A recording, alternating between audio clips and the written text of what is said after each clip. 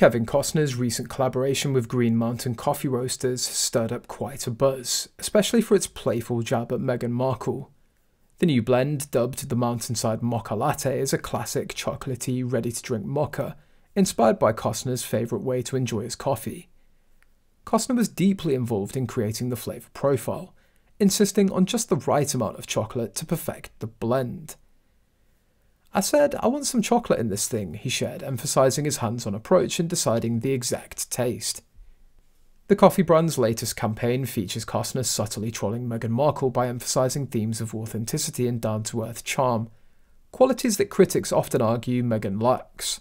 With slogans that highlight genuine connections and a grounded lifestyle, the campaign cleverly leverages Costner's rugged everyman image. This contrast with Markle's often criticised pursuit of fame makes the campaign a masterstroke in both marketing and celebrity commentary. Notably, Costner manages to maintain his cool, avoiding any embarrassing promotional videos, unlike some of Markle's recent endeavours. In stark contrast, Meghan Markle recently faced criticism for starring in a cringe-worthy coffee advert. Last year, she appeared in an Instagram advertisement for the instant coffee brand Clever Blends, marking her first on-screen appearance since stepping away from acting to become a royal after her engagement to Prince Harry. In the advert, Markle portrayed an intern working for the brand's CEO, Hannah Mendoza, navigating through the company's office environment.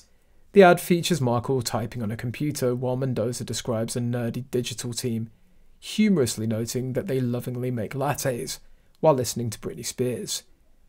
As Mendoza walks through the office, Markle hands her a cup of the brand's coffee, with Mendoza praising the team's resilience and contribution to the company's success in 2023. Markle's seen attempting a fist bump with a colleague holding a phone to her ear and laughing before disappearing off screen, underscoring the low-budget production of the ad. Social media users were quick to mock Markle's latest attempt at a cash grab following a departure from royal duties 3 years ago.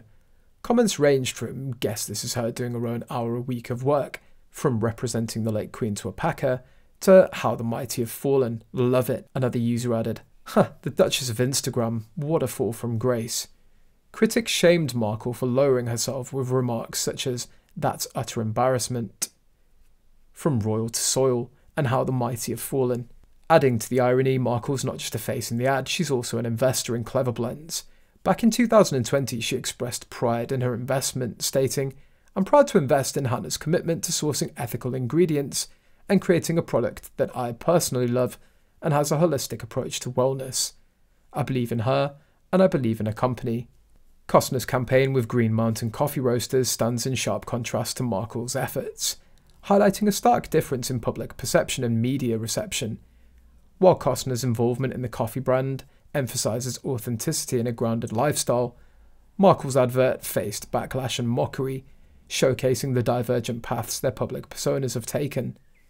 Costner's collaboration cleverly plays on these public perceptions, reinforcing his rugged, relatable image, while subtly trolling the highly scrutinised Markle, adding a layer of intrigue and wit to the marketing campaign.